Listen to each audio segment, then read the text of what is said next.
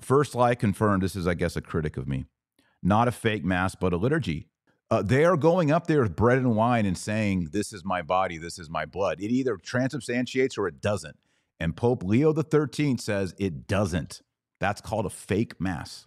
So it's not a lie, it's the truth. Or you can say Pope Leo XIII lied. That's on you. Francis extends his hands to neighbors as our Lord taught us to do. No, he doesn't. He doesn't extend his hands to traditional Catholics. He shuts us down, bans us, silences us, prohibits us, restricts us. Don't give me this, that he's this merciful, extending the hands to his neighbors as Jesus did. No, he's not. It is a double standard right here. The entire world right now can see it.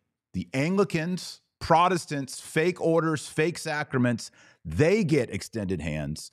Those who are preserving the Roman Rite, they get a hand to the face. No time for that, Coco. Ain't nobody got time, ain't nobody got time, ain't nobody got time for that.